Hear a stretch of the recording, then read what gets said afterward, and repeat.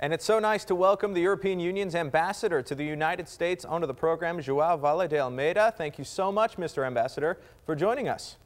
Thank you. Thank you for hosting me. Now, we've all seen here stateside, we've seen the video of the riots in Athens. We've heard about the debt crisis, and we know today is a very big day as far as the debt swap deal goes. Can you please tell us how things are from the European Union side of things, and then how today's events could affect the United States?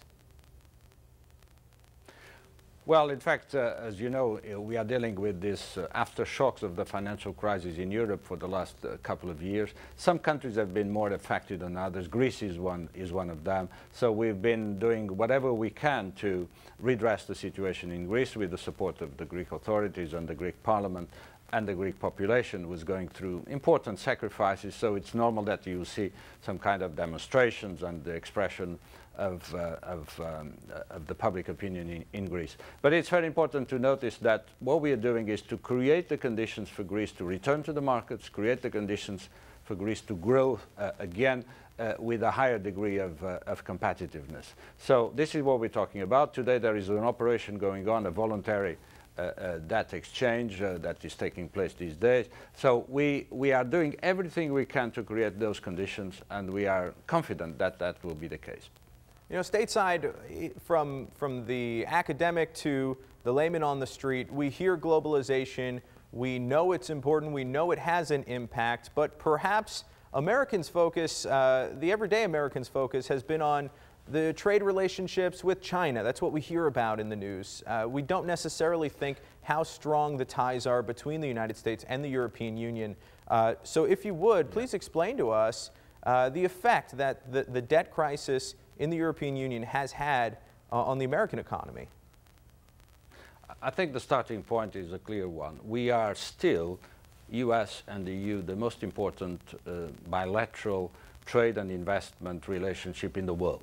We account for roughly 50% of world's GDP, 1/3 of world's trade. So there's a lot going on across the Atlantic, and it's still a vibrant and robust economic relationship. We believe we can still produce more jobs and growth, and we are working on that. But it is, in fact, a very important one. China is important. Brazil and India, the emerging economies, are extremely important.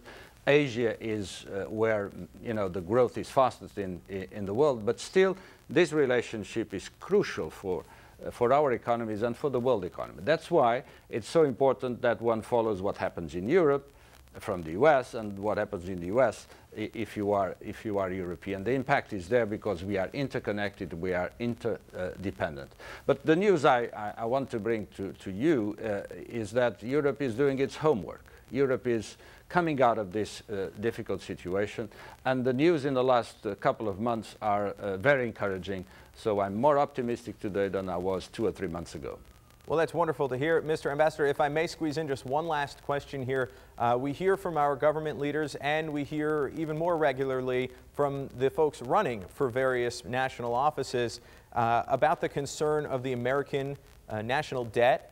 Considering the interdependency between Europe and the United States, how concerned are you, as the EU's ambassador, about the size of the mounting national debt in the U.S.? Well, the issue of debt and deficit, the balance of or non-balance of our public finances is an issue for all the countries, I believe. We discussed this inside the G20, which is the body that brings together the most important economies in the world, and it was clearly identified that each country will have to do its homework. In Europe, we are addressing this issue head on. We believe that putting order in our public finances is a condition for credibility, for trust, from the markets, and we are doing exactly that. It is painful here and there, it requires sacrifices, but we believe there is no alternative to that. I don't want to comment on the situation in the US. All I say is that whatever the US can do to create conditions for growth is good for Europe and is good for the world economy. All right, Joao Vale De Almeida, thank you so much, Mr. Ambassador, for your time. Very humbled to speak with you today. Thank you.